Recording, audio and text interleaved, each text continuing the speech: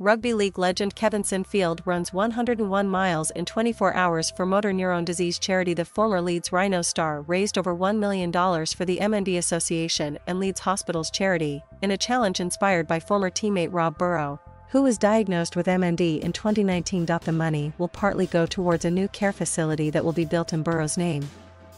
The support along the route has been incredible right from the start. It was certainly a battle. We wanted a battle, and we certainly got one. Sinfield told the BBC after crossing the finish line. "I'm broken. I don't know when I'll be able to run again. Rob knows how much we love and care about him.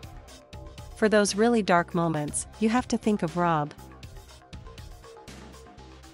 Benefit every sufferer. His run was split into 7-kilometer chunks, which he had to complete in under an hour. Sinfield had initially set a $133,000 fundraising target, but the scale of donations rocketed as he completed the run. Burrow and his family were waiting at the finish line, and the pair embraced after a weary and emotional Sinfield crossed the line.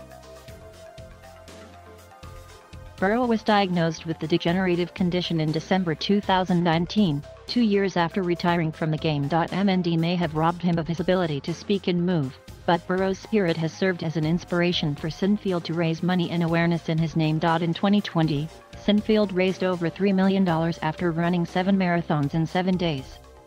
"Today is an amazing day for the whole community and will benefit every sufferer," Burrow said on Tuesday. "To my amazing friend Kev, you don't realize the impact you have had on me and the whole MND community."